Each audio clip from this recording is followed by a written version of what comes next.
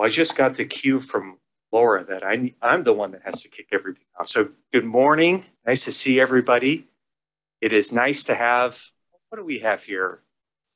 About 20 folks in the PSRC boardroom. That is a nice change. We just had a PSRC board meeting yesterday. We had 2 board members in person. But it's nice. We're kind of getting in the swing of things. Let me introduce myself. I'm Josh Bratton. I'm the Executive Director of the Puget Sound Regional Council. Thank you for being here. Out of the gate, I want to give a big thanks to co-chairs of TOD effort, Patience Malaba and David Killingstad for their fantastic leadership and the work that they do. So transit-oriented development. This is our future in the Puget Sound region.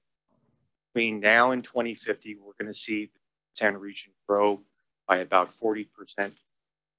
We're expecting back of the napkin of about 1.7 million PSRC region. And we're doing something that is not being done across the United States. We're planning for that growth to be within the confines of the urbanized footprint that we have today. What does that mean? It means we're not going to sprawl out and build more subdivisions further away from jobs and from hubs. We're going to concentrate that growth within the urban growth area along station corridors and hopefully as close to stations as possible. Puget Sound Regional Council about 2 years ago adopted our long-range plan for the region called Vision 2050.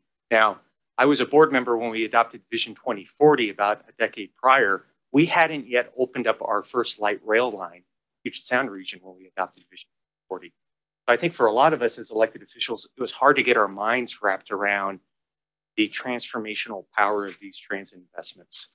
When we adopted Vision 2050, we knew the region had changed. We knew for the first time to count on decades of investments of high capacity transit. Light rail gets a lot of attention, as it should, but we have dozens of bus rapid transit corridors that are coming online.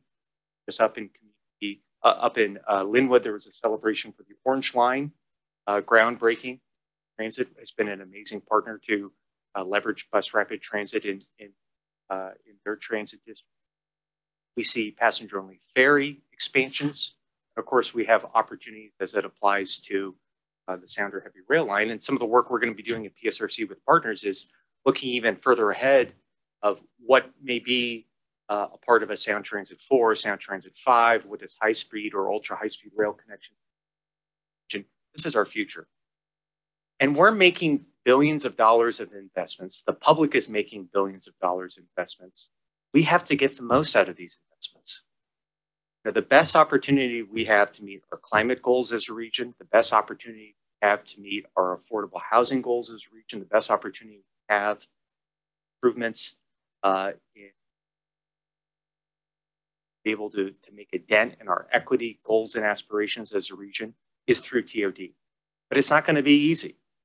We know it's difficult to change suburban land use patterns to urban land use patterns. We know it's difficult going city by city in a Puget Sound region with approximately 80 cities and towns. Now, I'm very mindful of the complexities for the development community, whether you're a nonprofit or for-profit, what that means to just get through the entitlement, get through the decision-making process, let alone everything else we have to line up. But we have to lean into this and get this right. And the thing I just want to challenge us on is I was born in the Bay Area. We moved up to the Puget Sound region. We were a Navy family in the early 90s. And I had the opportunity to then go back to college down in the Bay Area. And I tell you what, when I go down to the Bay Area and I see the BART system, it isn't too different from what was delivered in the 60s and 70s. You see dozens of BART stations that are underutilized, that don't have density around those stations. And the commitment when Bay Area voters approved the BART system over 50 years ago, one of the commitments that the BART system made was that there'd always be enough free parking at every BART station. That was in their ballot material to get folks to vote for it. So, going into development of that system, Unfortunately, there had to be a lot of compromises to deliver a high-capacity transit system for the Bay Area that worked for suburban commuters. We have a different opportunity here in the Puget Sound region. We've been very intentional that our investments in high-capacity transit are to leverage our land use decisions. And we have this opportunity in the next couple of years where every city and county in the Puget Sound region is going to be updating their comprehensive plans. We're going to be building off of our framework of Vision 2050, which for the first time calls for 70% of future growth, housing and jobs around these transit investments. This is our opportunity. But this is going to have to be a collaborative effort. Government can't get it done alone. We need the private sector, we need nonprofits, we need smart people that share our common goal to get the most out of these investments. We need to come together and figure out how to do this hard work. And we're going to have bumps along the way. We're going to have mistakes. We're going to have unintended consequences. We just have to roll up our sleeves, keep our eyes on the prize, and get it done. So that work happens in meetings like this. And I see a lot of friends and folks that I've known for a long time who are taking time out of your businesses and your day jobs to be here to collaborate and figure out what we need to do next. I thank you for your work, and whatever we can do at the Puget Sound Regional Council to support all of you, we're always here. Thanks.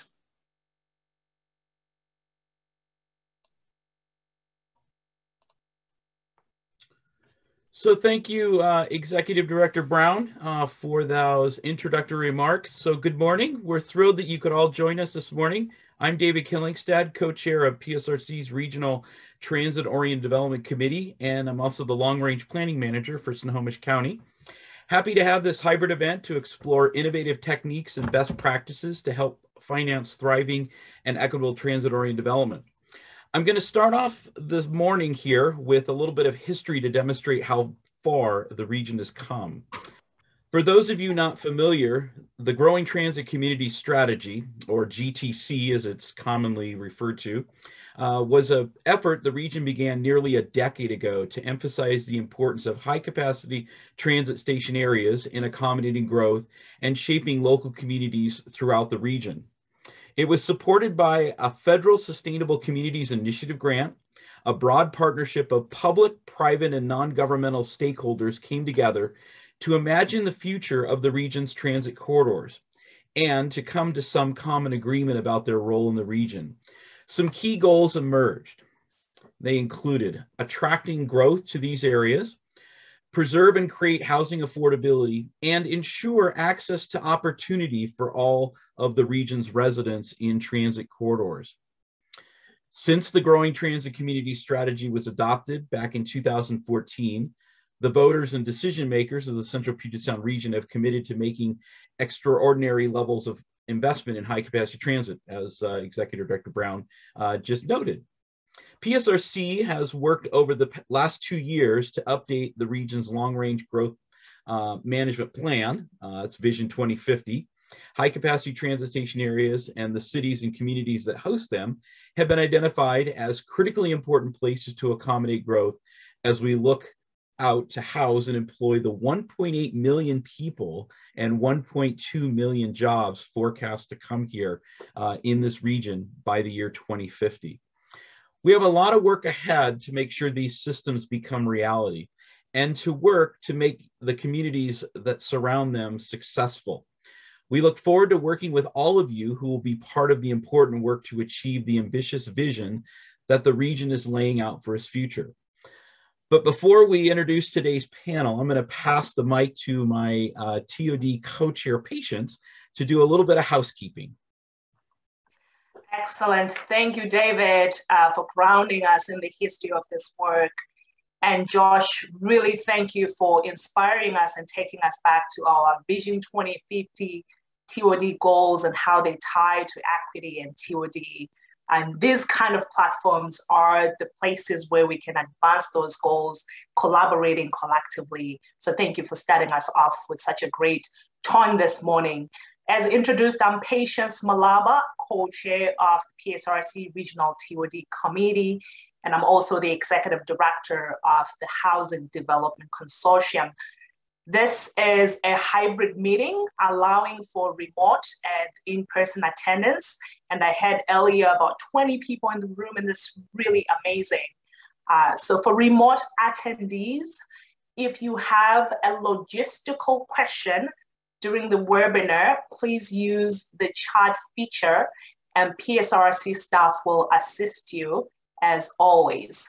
If you have a question for the panelists, please use the Q&A feature to post your question.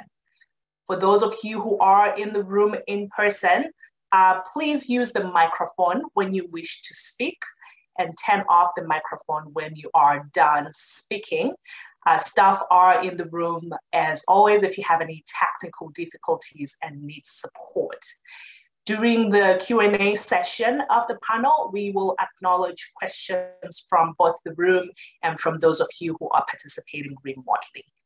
With that, I will pass over to Rick Crochalis, who is going to be introducing the panel and has a long history of planning work in our region, from working with different government agencies, with different organizations, and now really leading this work with the Urban Land Institute. And Rick, we're really honored to have you drive and lead this work. So over to you to introduce the panel. Thanks, Patience. Morning, everyone. My name is Rick Crochalis. I'm the co-chair of the ULI Northwest TOD Council. And ULI Northwest is really pleased to co-sponsor this event with PSRC's Regional TOD Committee. We found we have a commonality of purpose, maybe coming from a little different perspective, and that collaboration, I think, is beneficial. This is our first event we're covering on together, because we really think that educating the public, jurisdictions, the private sector on TOD and how we can, as Josh talked about, really take advantage of that major investment happening is really important. Now, as David mentioned, successful TOD projects really begin with good planning. But as we all know, no project gets built unless there's a market for that development. And most importantly, financing is in place. To understand it, we really talked about incentives for TOD as our topic today.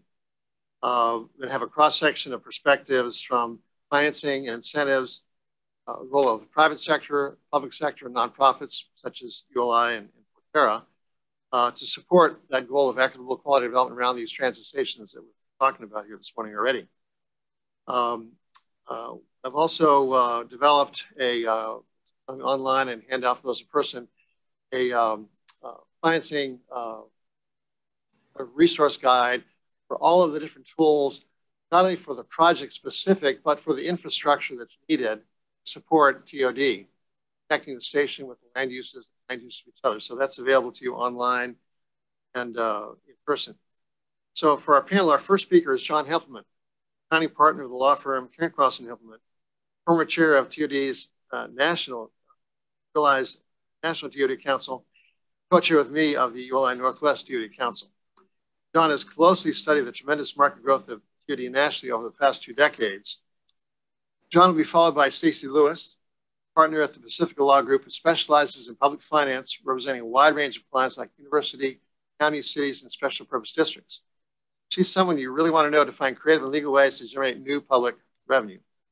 Finally, our last panel member is Nick Bratton, who is Forterra's Senior Director of Policy and will address how a nonprofit land acquisition experience can be a vital leader in building equitable communities. Nick is someone you might want to have on your backpacking team, mountaineering guide, and is a certified swiftwater rescue technician. With that, I'll pass it to John Hempelmann, who is online and giving the introduction to our panel. Well, good morning, everybody. As Rick said, I am a private real estate development lawyer in Seattle, and I'm happy to say that there's a coincidence or an alignment between what Josh Brown said earlier and what I'm going to say now. While the region is planning and facilitating a lot of development around our high capacity transit nodes, the good news is that the private sector has also focused on those high capacity transit nodes. 20 years ago, when I worked to join, and we were forming the National Urban Land Institute Transit-Oriented Development Council. Many, many people didn't know what TOD was. I think you all know that. You've had that experience. I remember giving presentations even 15 years ago when I would say to people, raise your hand if you know what TOD means. And, you know, you'd have a few hands raised. Now everybody in the room would raise their hand, and that's the good news. There's a recognition that this is the way we must grow. And certainly our clients and Stacey's clients in the real estate development industry have figured this out. The good news and the bad news is that our clients are all focused on doing projects around high capacity transit systems. The good news is that's the way we have to grow, as Josh put it. There is no alternative. We cannot build more freeways and we can't build further out.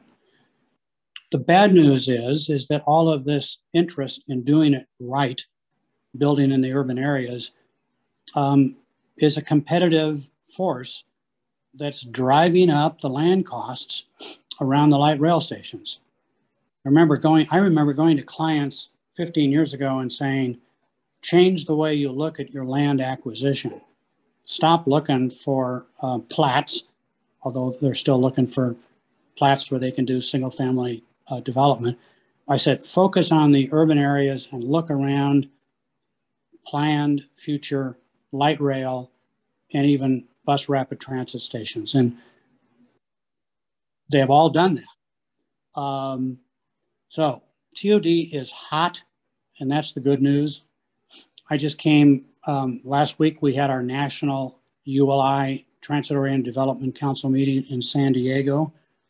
The same thing is happening there. They're making a huge investment in high capacity transit.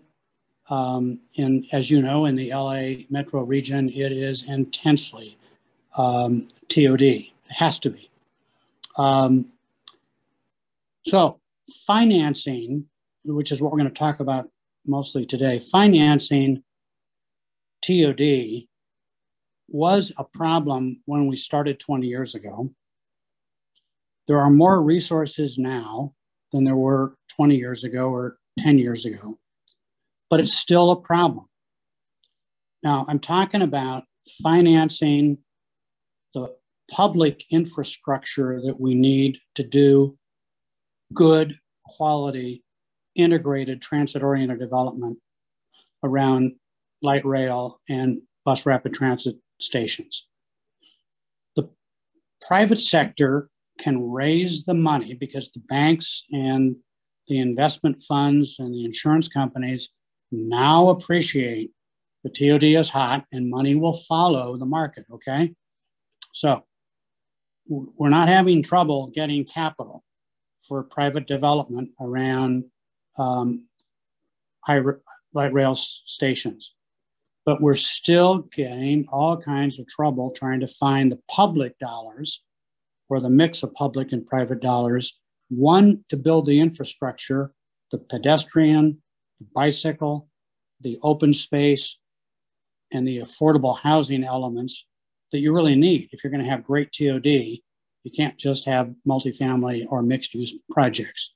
You've got to have the complete suite of smart urban growth, and it's got to be walkable and it's got to be bikeable.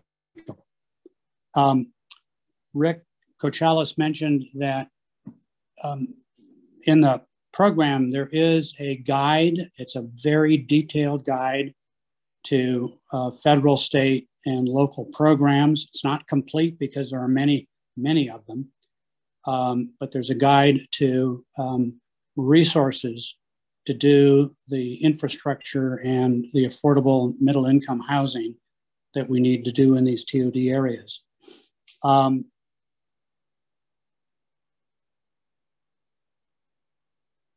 I'm happy to say that the feds started moving really probably as much as 10 years ago to recognize that programs like TIF and RIF, the Railroad Rehabilitation and Improvement Act, where, by the way, there is a lot of cheap money with awesome repayment terms, that those programs, you know, were so focused on the big projects that they didn't support what we were needing in station areas, for example. And so I'm part of a national group. It's kind of the lobbying arm of the Urban Land Institute. It's called LOCUS, and we actually lobbied the Congress to reduce for example, the minimum amount for a TIF loan and to make it available for TOD infrastructure. So that has worked, but it's a complicated federal program that is not everybody's cup of tea. I'm sure you know that. So would you move my next slide up, Kristen? One of the best examples of TOD in the region, of course, is the Spring District in Bellevue. And that was a forward-thinking decision by Wright Runstead, one of our original TOD developers. I mean, they built what was the WAMU Tower, you know, on top of the light rail station downtown, and they integrated it with a station entrance. But Wright Runstead and Shorenstein out of San Francisco bought what was the Safeway Distribution Center in Bel Red. And you've all been out there. On this photo, you can see the Spark housing development on what would be the left side of the screen. You can see the light rail station under construction in a retained cut on the right side of the screen. You see the RAI campus. It's now Facebook there. If you look, you can see part of the GIX Innovative University Center right there in the middle of the campus. It's got open space. It's got all new infrastructure. Now, that was a unique approach to infrastructure finance. I don't know how many of you know the way it worked, so it's not something that we can all turn to, but it's something we should think about as we're building a heck of a lot more stations and light rail stations in particular. And that is the city of Bellevue, back in 2009, established a catalyst program in their Bel Red sub-area plan where you could reduce what you paid for additional density if you put in the infrastructure. So Wright Runstead, instead of paying the city of Bellevue for additional density and housing affordability, they put in all of the roads, all of the utilities, all of the open space. And in return for that, they got the approvals, the density to do what you're looking at today. So that's one way to finance the infrastructure. It's obviously a station area program. Directly across 120th, you can see a little green spot. I know what I'm looking at, you might not. That was our client, Bernstedt's Pine Forest. That was recently sold to Alexandria. It's going to be 3 new life sciences buildings and at least 2 multifamily projects there. Off the screen to the right, just beyond in that right-hand corner, you can see the dealership, the auto dealership. Kind of classic TOD, right? An automobile dealership. Well, you got to do something after you leave your car there for repairs. Anyway, off to the right is the operation and maintenance facility for the East Side Sound Transit's facility, which took a lot of work, but we've got a huge TOD project that's been squeezed out of that Sound Transit property. It's a combination of great vision by Touchstone and Urban Renaissance Group and Essex, which is a big multifamily REIT, and Bridge Housing that's going to do affordable housing. So a lot of good things happening there. Move the next slide, if you would, Kristen. Okay. I think this is the John Lewis Bridge up at the Northgate Light Rail Station, which connects up. You can see the light rail station kind of in the upper part of the photo, and you can't see it, but the lower part of the photo is the connection to North Seattle College and lots of developable areas to the west of Interstate 5. Now, this is a classic example of the right way. It was not easy. This project, by the way, almost died twice. I'm happy to say I was out there yesterday and walked on it. It's a classic way of combining, in this case, it was federal money, state money, city money. If we had not had Move Seattle, the big bond issue, this might have happened. So it was a Tiger grant involved, and there was Sound Transit dollars involved. So this is kind of the typical way we have to finance infrastructure, and it's a cobbling together all kinds of different resources from different funding sources. There is no magic bullet where you get everything you need with one program. The good thing about this, and I'm really proud of SDOT, Seattle Department of Transportation, that spearheaded this.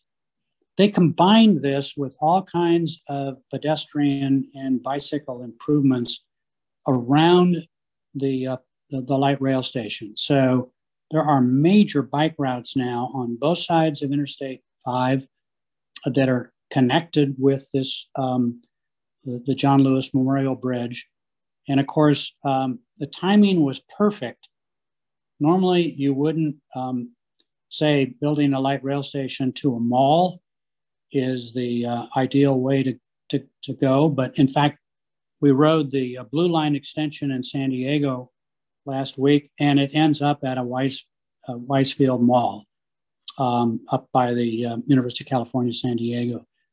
But, that's a different kind of TOD. But what was fortuitous is Simon, at the same time, was planning on redeveloping the Northgate Mall, 15 years after Thornton Village, kind of the first big mixed-use project out in the north end of Seattle.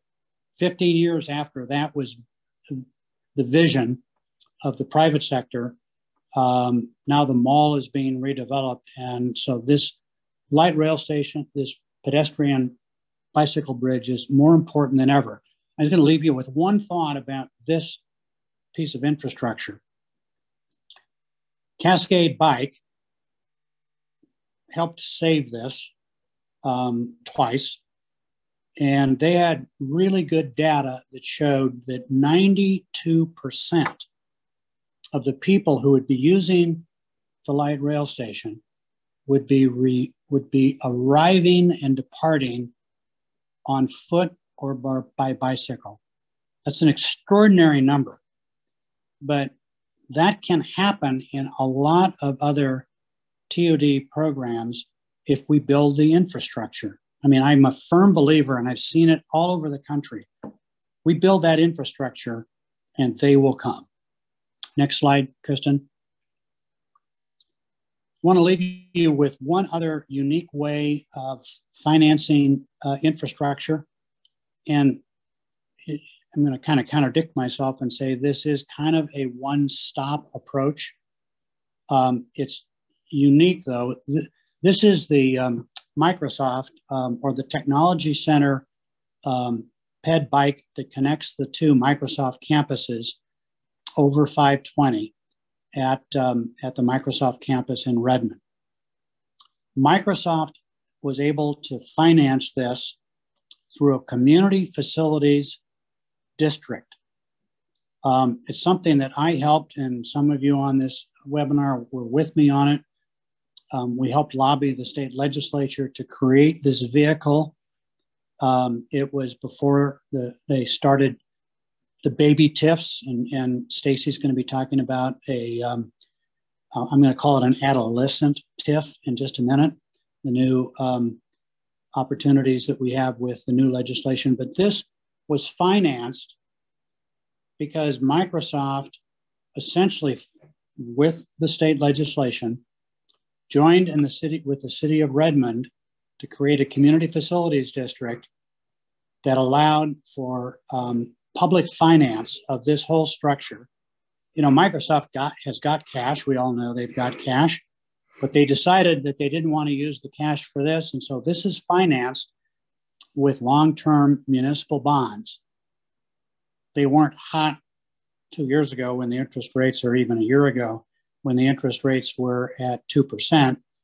But, with the rates now approaching 5, which might be kind of normal, public finance vehicles are going to become more attractive.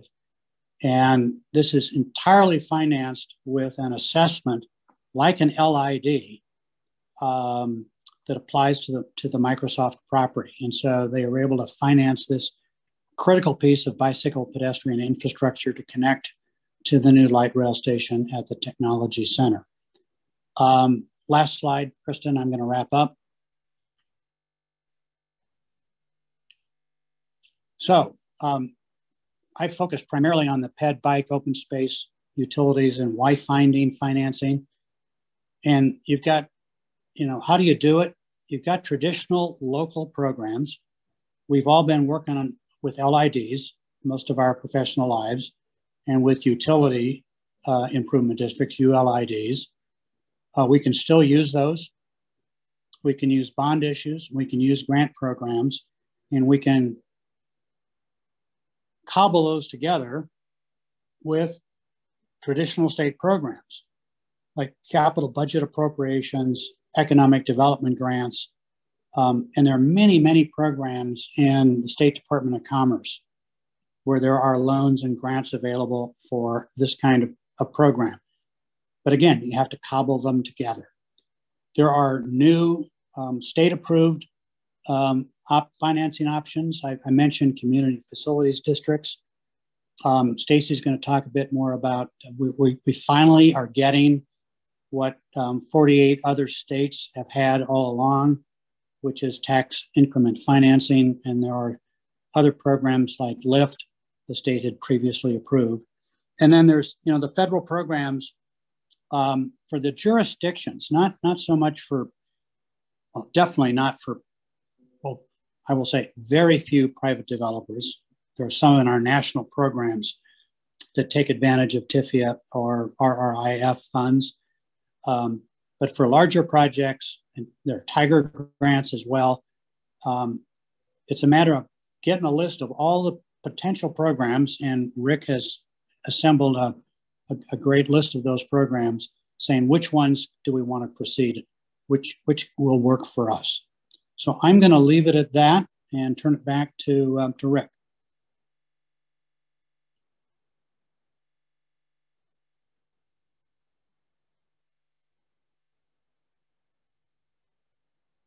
Over to me, I think so. All right, I'll get my slides up. I'm Stacey Lewis. I'm a partner at Pacifica Law Group, and I'm a bond lawyer.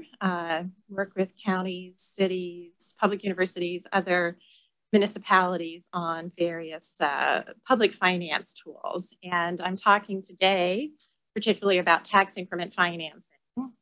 Slides forward. And I have to say that I have been giving TIF talks and TIF and Washington state law for at least 20 years. And for that, Jay Rich, and I'm sure Hugh Spitzer and other bond lawyers gave talks on TIF and Washington state law. And those talks were kind of a downer, jumping to the punchline, because there have been real issues with marrying TIF as it's known all around the world. And as John said, in other states, with Washington state law. So the story of TIF in Washington has been a little tortured.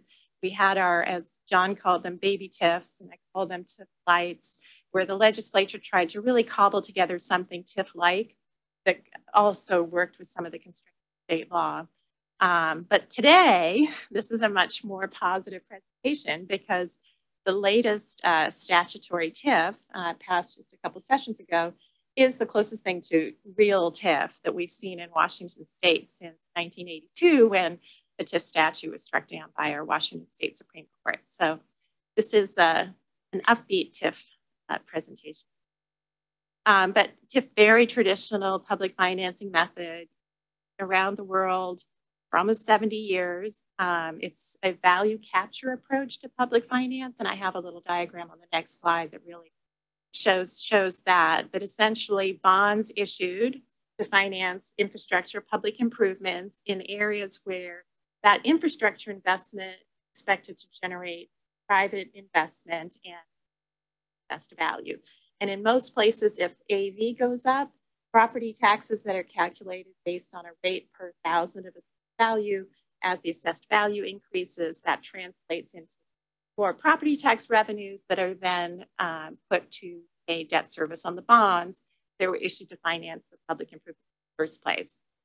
So that kind of value capture approach is a way to pay for the public infrastructure that attracts the development of bump property taxes, put those property tax revenues back to pay the debt service on the bonds. In Washington, as I've said, we've had all sorts of issues making it work under state law and have leaned more heavily on LIDs, which also are a form of value capture. But rather than infrastructure that increases, general property taxes being a debt service on the bonds, LIDs are a district formed, again, to finance public improvements, but the bonds are paid a special assessment on those particular property owners in the area whose property values have increased, received a special benefit from the that were made. So we've done a lot of value capture financing in Washington, LIDs, local improvement districts, or utility local improvement districts, as opposed to using TIF, which is much more a tool than other states. And here's essentially the picture of the words I just used, which is issue bonds, fund infrastructure, supports development, increase property values, get these tax bump from the rising property values, translated into additional property tax revenues to pay off the bonds that started this cycle. And really the power of TIF is that property taxes are not paid simply to the entity that funded the improvement. That in a particular area, there are lots and lots of overlapping taxing districts. So here we're sitting taxing districts for City of Seattle, Port of Seattle, Seattle's Metropolitan Park District, and the state of Washington, of course. So lots of overlapping taxing districts. And typically in a TIF mechanism, those property tax revenues that increase with rising property values, whether they would go to the state or the county or the port or the city, regardless, they're all swept into the TIF mechanism, debt service on the bond. So you have this amplifying impact of the value of the improvements generating increased property taxes. The taxes not dispersed everywhere, but captured in TIF bonds. So I won't dwell on the issues we've had under state law, but I will say that the 1982 TIF statute was struck down because all these overlapping taxing districts, taxes being swept into the TIF mechanism included the state property tax, and under the Washington State Constitution, state property taxes are dedicated to the support of the common schools, and the Washington State Supreme Court found that inconsistent with having those taxes instead go to pay for debt service on bonds issued for the TIF payments. So that's a constitutional issue, and absent amending the Constitution, we'll never be able to sweep the state property taxes into a TIF mechanism. We've also dealt with the statutory issues associated with the Washington State's property tax scheme. It's a very complicated property tax structure. All the various Washington laws that govern how property taxes are imposed. The key statutory issue has been what we call the 101% limitation. It arises from a series of first voter initiatives and then lots of court decisions throwing those out on various technical infirmities, and eventually the legislature just passing what is now a 101% limitation that says basically no matter how much assessed values increase, if you impose a rate per thousand and assessed values increase, cities and counties, everybody else can't really harvest that increased property tax revenues because there's a cap on the total dollar amount of property taxes that can be imposed. So a city or a county imposes a dollar amount, and then that's converted into a rate per thousand. There is a cap on the total dollar amount of 1% plus a bump for new construction. And so it doesn't matter how much your investment has increased property values, city, county can only go up by 1% plus the bump for new construction. So that statutory limit really disrupts the TIF mechanism because you pull in property tax revenues that would be increased just from the increase fee. But this is the key point here is the 101 is a statutory issue, not a constitutional. Honestly, sometimes that's not super clear down in Olympia. We get questions about the constitutional problem of the 101%, and there's a lot of sense that this thing is something you can't touch. Well, it's just a statutory limit and it was in this TIF legislation. So new TIF legislation is codified at 39-114 RCW, and it tackled both of those issues, first by excluding the state property tax from the TIF mechanism.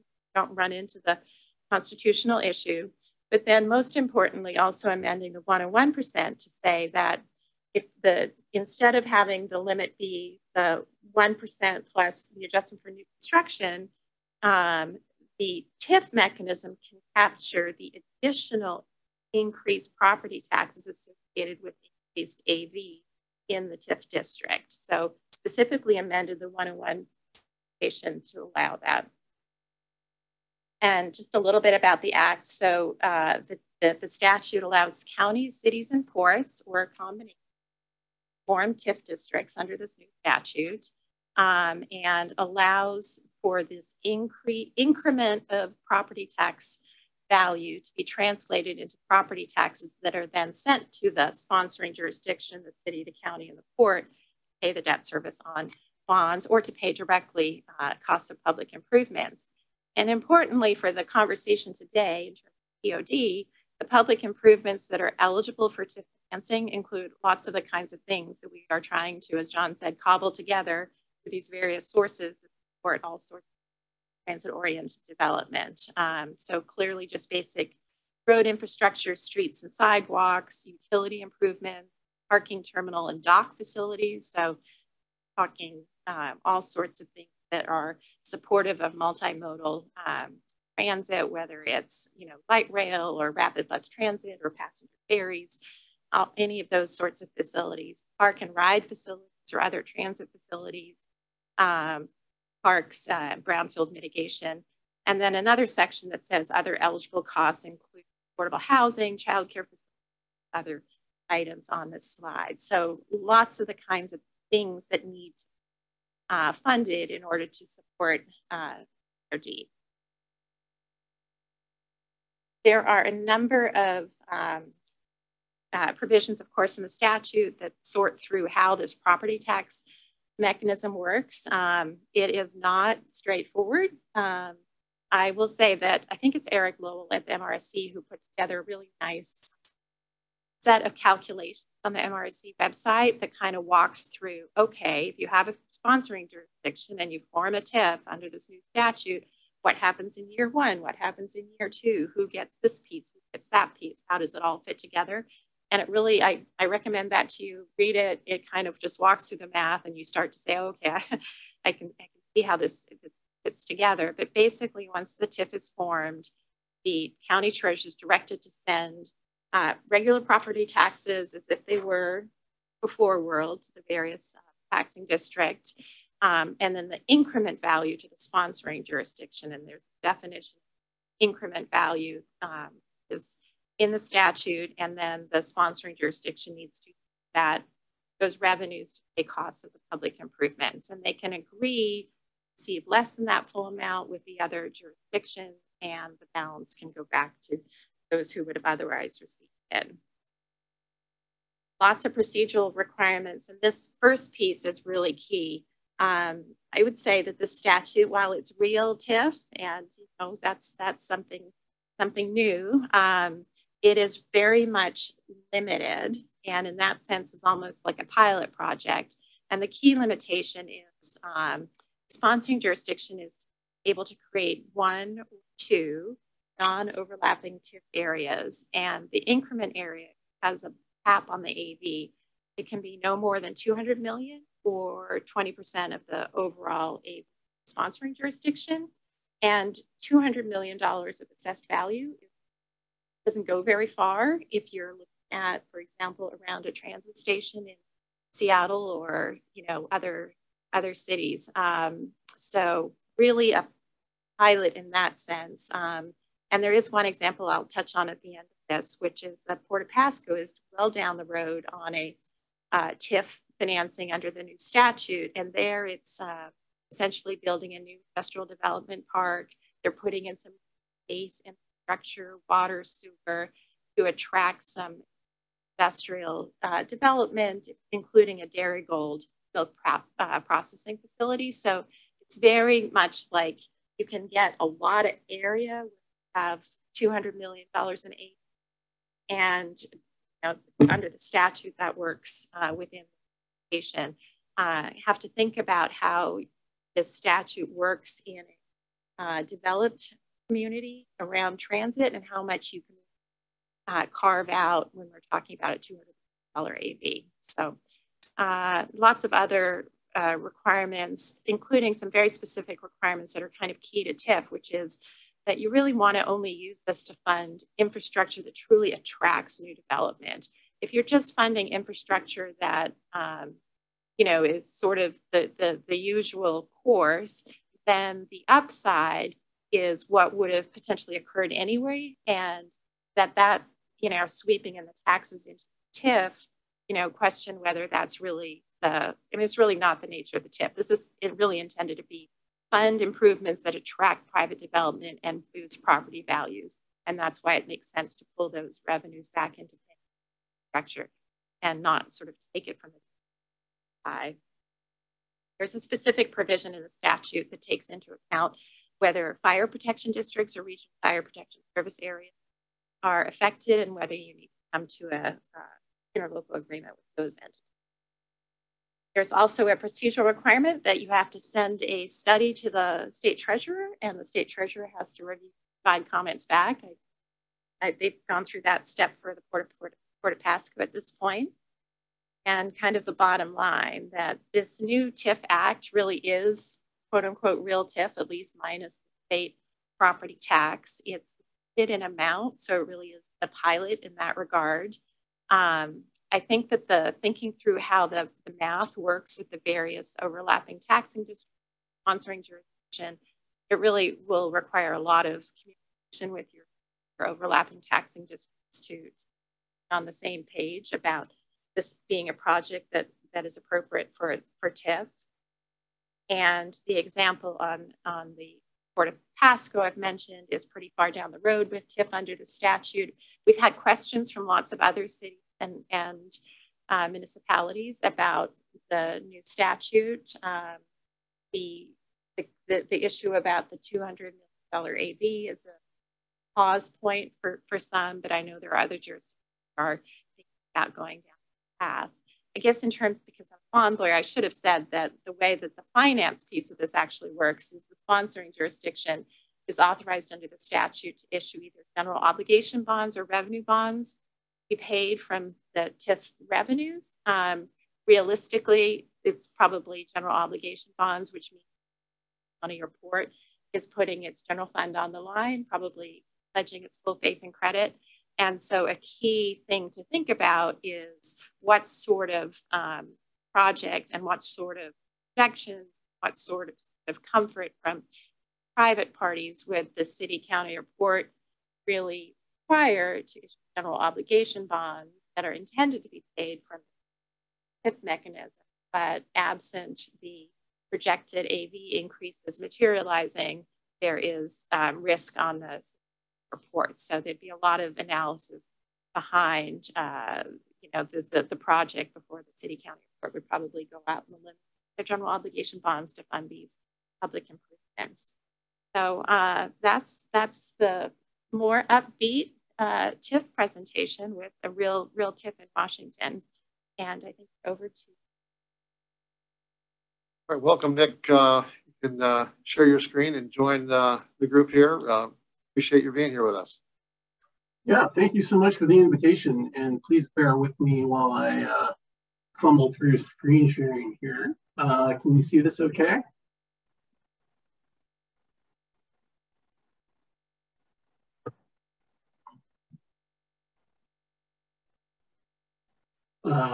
I'm not hearing anything from you there. Just go on to full screen if you can, Nick. Yeah, let me jump into that real quick here. And are you seeing my display slides or the presenter's view?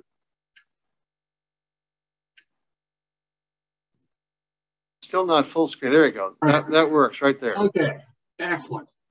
Great. Well, thank you so much for the invitation to join the conversation today. And also thanks to John and Stacey for great presentations. Those were very informative. I'd like to build on a little bit of what both of them spoke about and talk about what I think we'll call a form of TIF light and how that ties into TOD and some of the work that Forterra has been doing on the regional scale. So if you're not familiar with our organization, just a little bit of background, we're a regional conservation and sustainability organization focusing primarily on land use issues. So be that conservation, policy, market-based tools. We also do quite a bit of restoration, and more recently have ventured into the realm of affordable housing. This is not news to anyone, but I think it helps to set the stage for the conversation. As Josh mentioned in his introductory comments, we're seeing a lot of growth, and that is continuing even through the pandemic. So we need to think about how are we going to shape the future of our region in a way that reflects our regional growth strategy. To back up a little bit and take a longer view, we take an aerial view of the region. This is more or less what the land use patterns look like today, with these yellow lines representing our municipal boundaries and urban growth areas within the Central Puget Sound region, and the rest of the landscape kind of more off to the east here. But if we project forward and look at what this region could conceivably look like in the year 2100, if the region builds out to existing zoning, then we end up with quite a bit of conversion of the rural and resource lands that are outside of our urban growth areas. And this is not a sustainable future for the region. So the question then is, how do we move from an alternative vision of this to something more like this, where we can accommodate the same amount of growth, but more efficiently within a smaller footprint? So this picture here actually contains the same amount of growth as this. And you can see there's a little bit more growth than where we are today outside the municipal and urban growth area boundaries, but it's certainly a more sustainable version of the landscape than if we have full build out rural areas. So how do we get to this future? Well, one tool that Forterra has been heavily invested in is using the market, taking market-based approaches to direct growth into areas where it's more appropriate. And transfer of development rights is a big part of that. So as a brief overview, this is a real estate tool that gives landowners additional choices for what to do with their land. It's not any longer just the choice between keeping it and continuing to farm or use it for open space or resource purposes versus selling it, in which case it might be developed, but it allows landowners to simply sell the development potential from their land, and that can be purchased and relocated and applied to construction projects in urban areas where growth is more desirable. So a landowner can sell their development rights in the form of TDR credits. They retain ownership of their land, they retain all of their uses. They just can't build. And the the development potential that could have gone on those farms or forests. Things gets moved to cities or urban areas where we have all those things that make for more complete communities: infrastructure, jobs, schools, transit, parks, etc. So this is it's all voluntary, it's all market-based. Nobody has to participate in the program or use this tool, but it's there as an incentive. If a developer thinks that it can gain additional value through adding building height or constructing more units of the project, they can access that bonus by using TDR through private market transactions and buying these credits from landowners. So that's the general overview of this tool, and that's going to factor into the rest of the presentation. And TDR works. There are quite a few programs in the region, and collectively, they've conserved about 145,000 acres over the past 25, 30 years or so. And this does work across multiple jurisdictions. And one really great example of this that I think ties into our theme of TOD is a relatively recent success in Snohomish County. Developer proposed this project Vantage 2, which is at the intersection of Highway 99 and State Route 525. And this is in the multifamily residential zone within unincorporated Snohomish County. And by using transfer of development rights, the developer was able to add an additional 127 units of housing to this affordable senior housing complex. And on the flip side of that, in rural Snohomish County, the sale of development rights resulted in the conservation of a farm and a forested property. And I really like this example because it shows that the tool can be used at a variety of scales. We'll see in a little bit how it's been used effectively in high-rise development in downtown Seattle. But I also want to highlight that this tool can be effective in smaller scale development. As long as there's demand for growth, TDR can function effectively. So where else is this being used? There are 15 cities around the region that have TDR programs in place. All 4 of the counties in the PSRC region have TDR programs. And there are also 2 regional scale programs that were created through state law. And then of this list, those jurisdictions that are in bold, those are programs that Forterra has had some role either in the design or update or shaping somehow of those programs. And I just wanted to highlight that as a sign of the importance that we place in our investment in the use of this tool on a regional scale. So for the next portion of our chat here, I wanted to focus on this last one, LCLIP, which is a bit of a mouthful.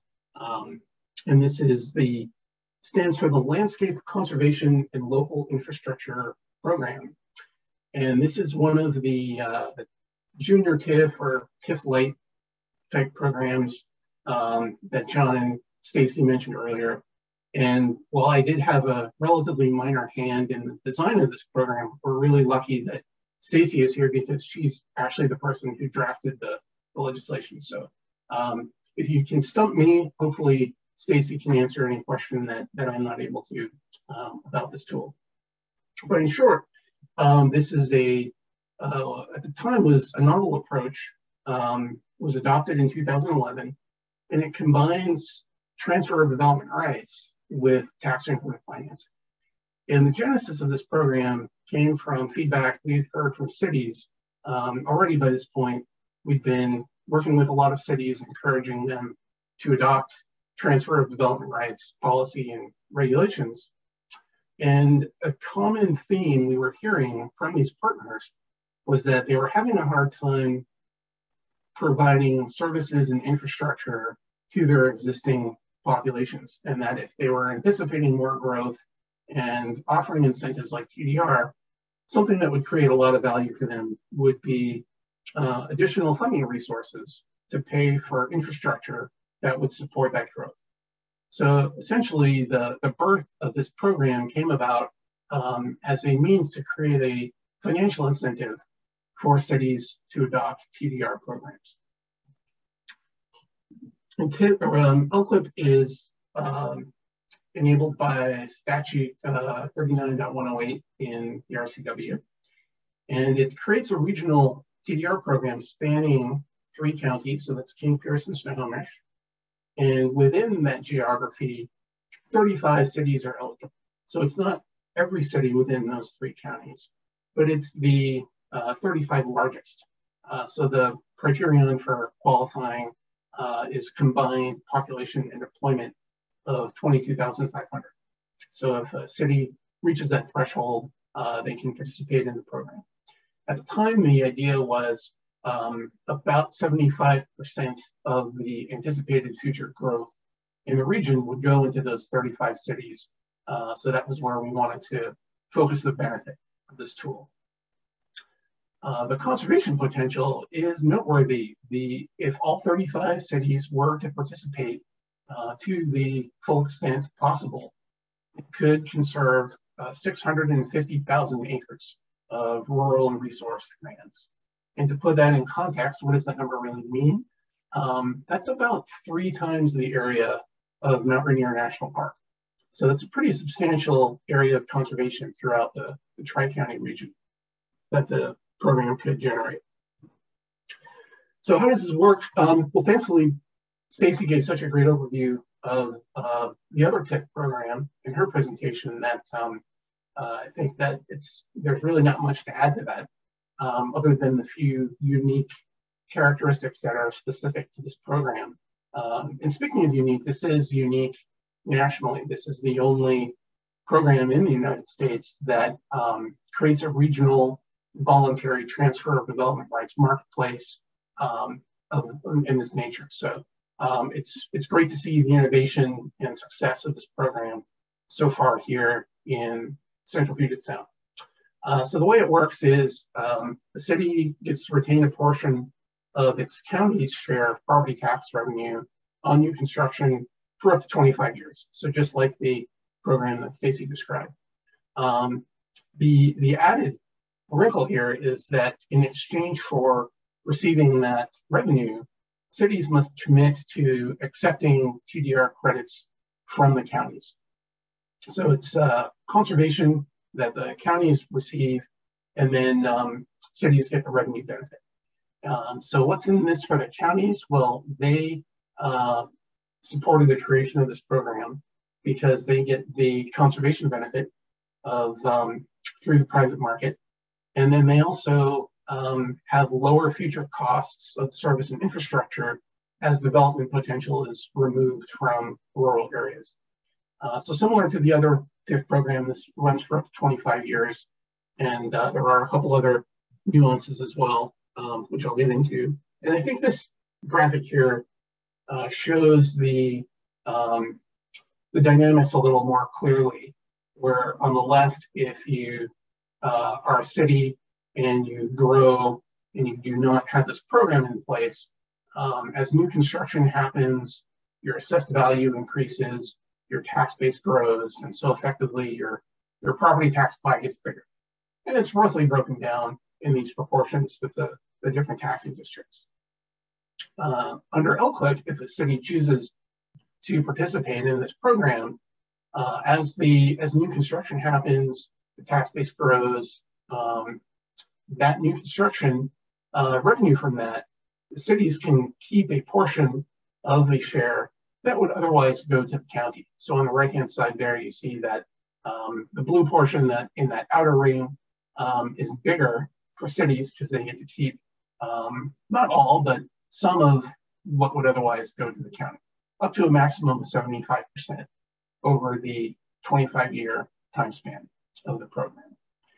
And what's great about this revenue is that it's very flexible in nature. It has to be spent on infrastructure, but that can include things like our traditional infrastructure that you think of, transit, utilities, so forth, but also parks and streetscapes and facilities that support affordable housing and maintenance. Actually, all the same things that Stacey mentioned in her presentation. The revenue from this can also be used by cities as matches for other grants. So as John astutely observed, the funding picture that cities have to piece together can be really a patchwork of different sources. And ELCLIP adds an interesting component to that because it is so flexible and kind of self-directed. So in that case, it's not a magic wand and it won't solve everybody's infrastructure problems, but I think it is a valuable tool that cities can contemplate to round out, diversify their revenue portfolio to support infrastructure. So I'd like to illustrate a couple of examples of where this tool is being used or is almost being used to highlight how it can be applied in different circumstances. So the first adoptee of ELCLIP is the city of Seattle, and they jumped in 2013, so very shortly after the creation of the tool. And the city enrolled much of its urban core. So pretty much everything in the downtown area from the southern shore of Lake Union to the International District is the area that Seattle enrolled in its ELCLIP geography. And similar to the other TIF program, there are limits on how much assessed value a city can enroll. And I believe the limit for ELCLIP is 25% of assessed value. And at the outset, the city of Seattle chose to place 800 development rights in that geography and anticipated that over a 20-year period of growth, new construction would be able to place 800 development rights. And that would equate to, maybe 50 or 60,000 acres of conservation. Well, the reality has been a little different. Just in the first 7 or 8 years of implementation of the program, new construction in these neighborhoods has resulted in over 1,200 development rights being placed. And I think that number is actually a little low. It changes every month as more projects are placing credits as they're built. And so that's actually a little closer to 1,500, I believe. But the upshot is that as a result of this, over 100,000 acres of farm and forest land in King County have been permanently conserved as a result of these market-based transactions.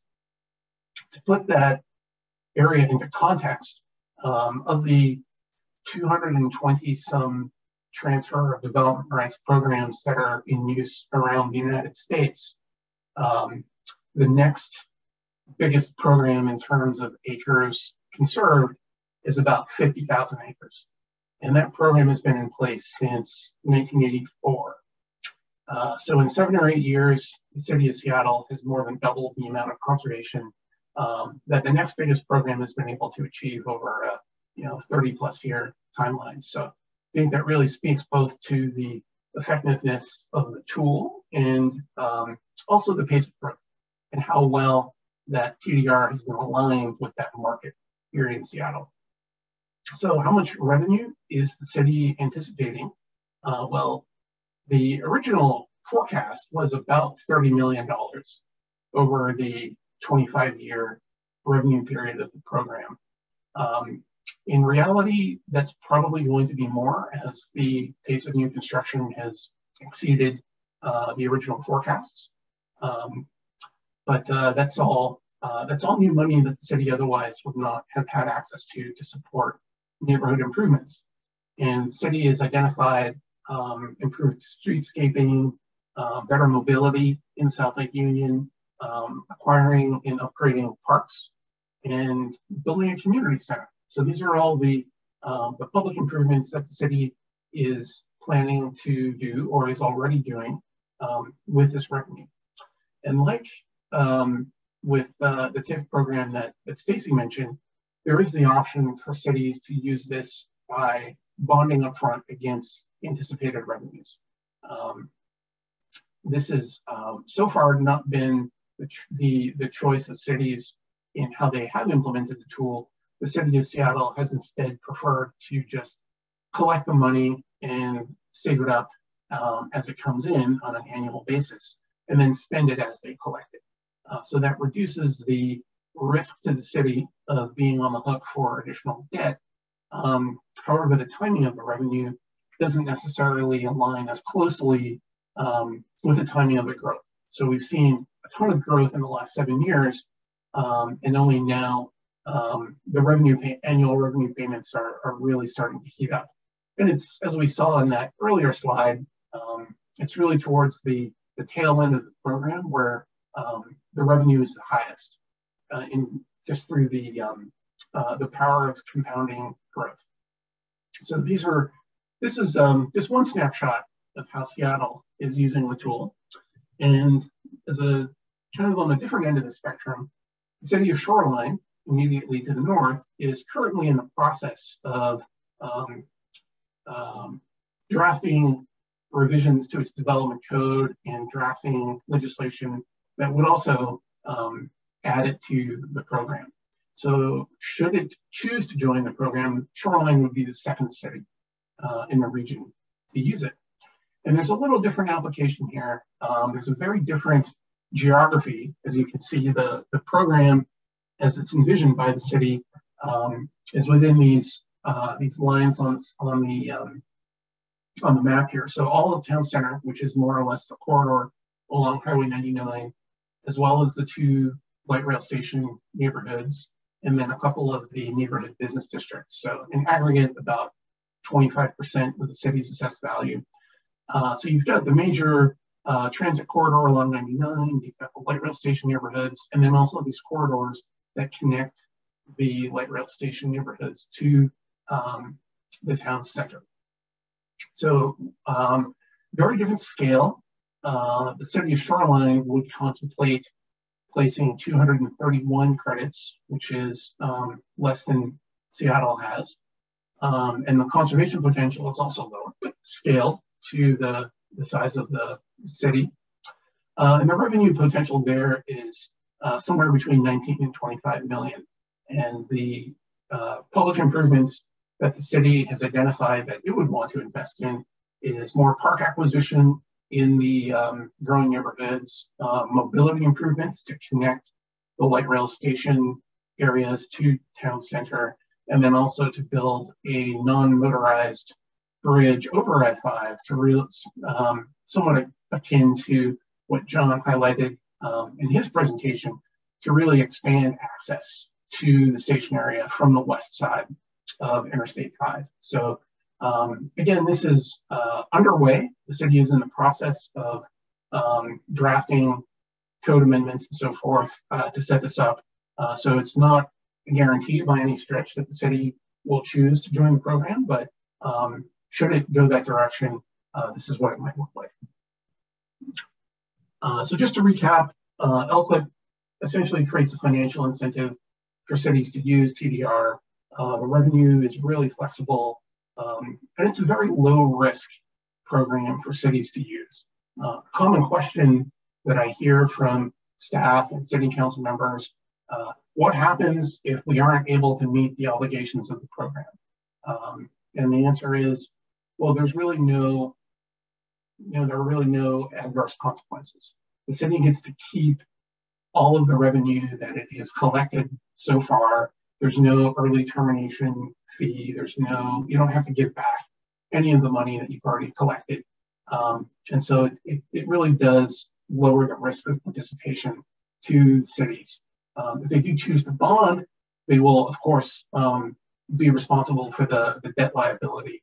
But just in terms of the revenue from the counties, it's a very low risk proposition.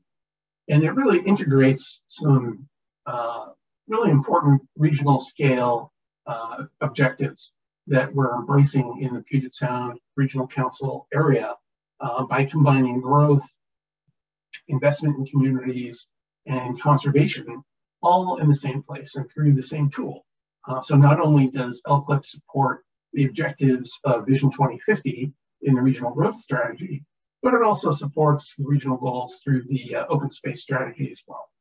And with it being market-based, it does give cities and counties more flexibility for what they want to do with their other revenue, because they don't necessarily need to expend taxpayer money to invest in or support the program.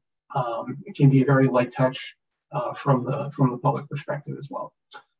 So those are some of the main highlights of the program to recap. And then from the city's perspective, if they want to use the tool, the traditional starting point is to conduct a feasibility study, hire consultants to answer the big questions. The main things that cities want to know are how much money are we talking about? What is the revenue potential? And then what are the optimum scenarios for configuring the program in a way that will maximize revenue and direct growth where it's best suited and maximize the conservation potential. So then in so doing, the city would go forward and create a TDR program. If cities already have one, as many of them do, then that's an advantage. They're already a few steps ahead. And if not, no problem. We welcome other cities also creating TDR programs. And then they designate which geography, which district or districts in the city they want to include, where they anticipate growth, where they would place development rights through new construction. And then the final step is to adopt the ordinance that would implement using ELCLIP. So those are broad brushstrokes.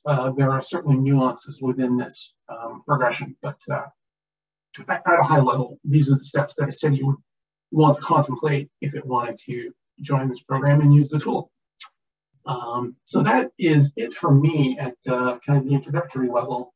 There are some more resources out there if you want to learn more. We have some great videos on our website that describe TDR and ELCLIP, both in Seattle and at the regional scale. And the State Department of Commerce has a great repository of information and resources on its website as well. So I'll leave this up for a second, and then this will also be available, I think, after the program if you want these links.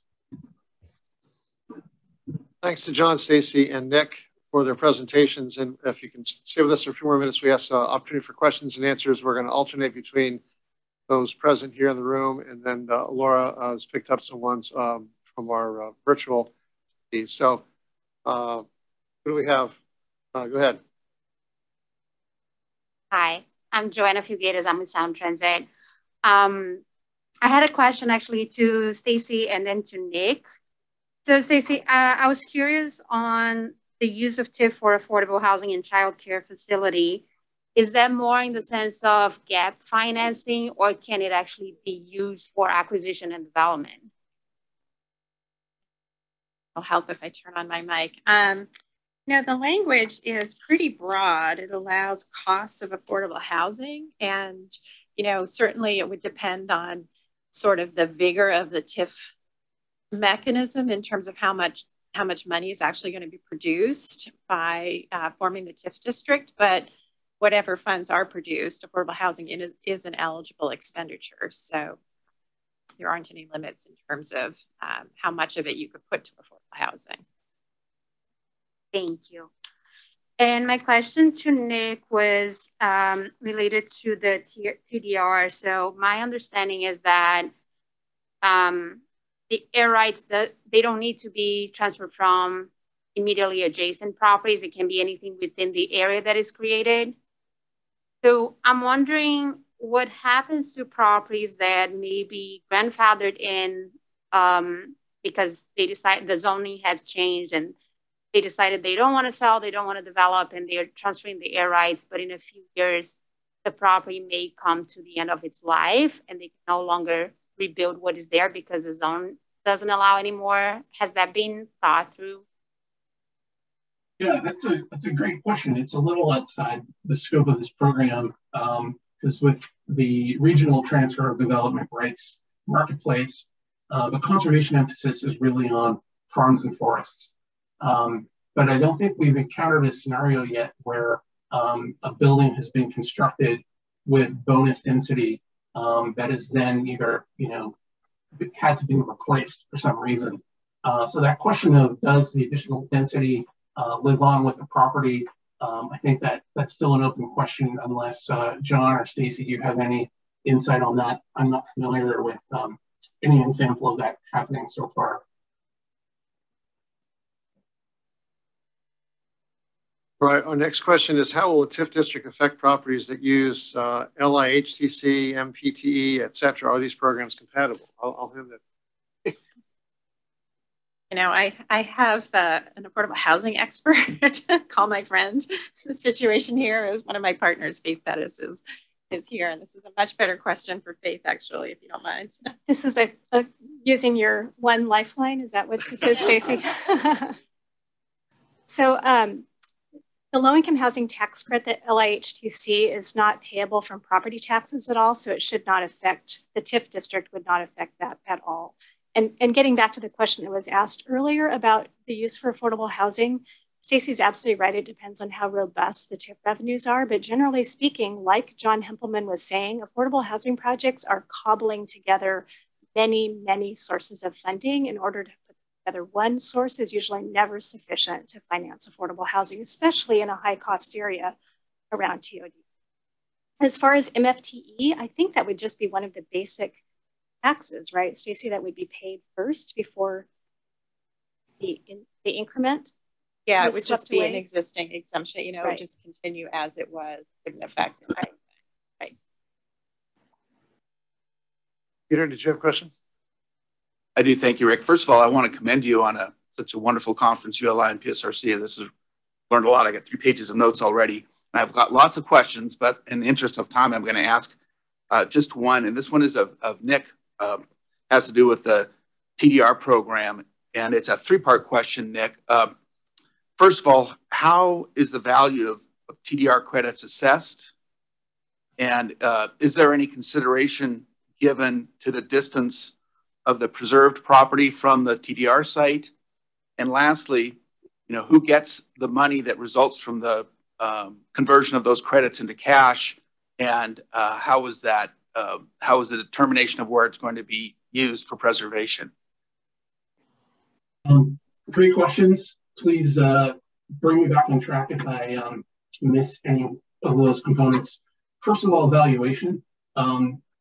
Development rights are a real estate asset and can be bought and sold in the private market just like any other real estate tool or component. So just like buying and selling your house, landowners have expectations around how much they want to get for selling their development rights. Likewise, the buyer has some willingness to pay. So the simple answer is they're worth what someone's willing to pay and what someone's willing to accept. So those are for transactions on the private market. If, however, you have some public entity participating in the marketplace, and a great example of this is the King County Transfer of Development Rights Bank, where they actually use public funds to go out and buy development rights and then sit on them and then sell them later on to developers. They're using public funds, so they're constrained by limitations on that. And valuation in that case is determined by third-party appraisal. So the short answer is for private market transactions, it's just negotiation between the parties, and then if public money is involved, valuation is by appraisal. Is there a difference in value based on proximity between the conserved land and the urban areas?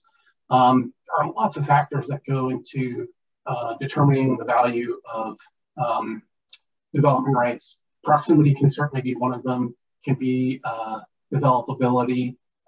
Imagine an upland piece of farmland close to Everett that's near a main road and has easy access to utilities.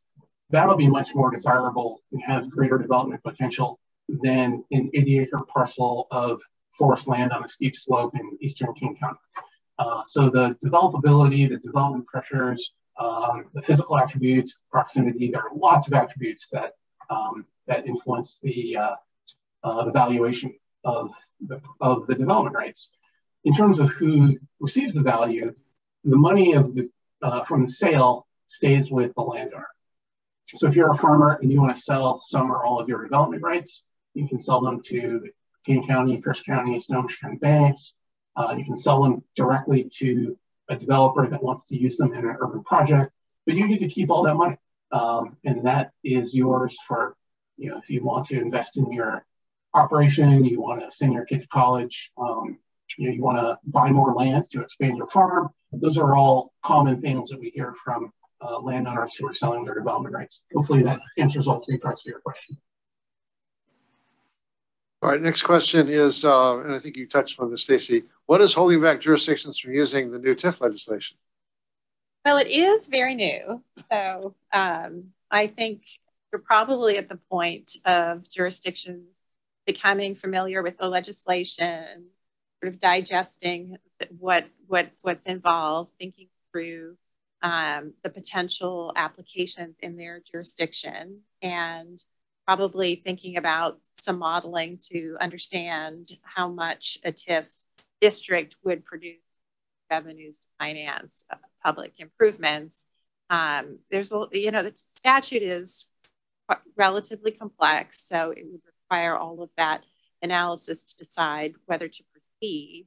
So I think that there'll be additional jurisdictions work through, understand the statute, and think about whether there's an application. The pause we have heard from some of the more urban cities is the limitation on the 200 million, and translates in some places into a small TIF district that it may not be compelling in terms of the procedural steps if not a lot of bang for the buck, but early days on. So if they're enough like Pasco, if they're successful, if someone else does it and it must be successful, then back to the legislature and say, okay, this is done well, stable, let's see if we can increase it. Yeah, I do think some track record is always very helpful. People can how it's out, and then potentially having the statute expand. That's really a pilot approach at this point.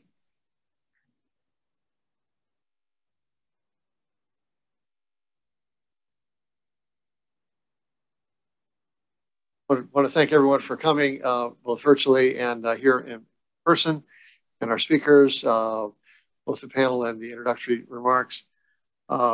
It's been great. It's really very positive.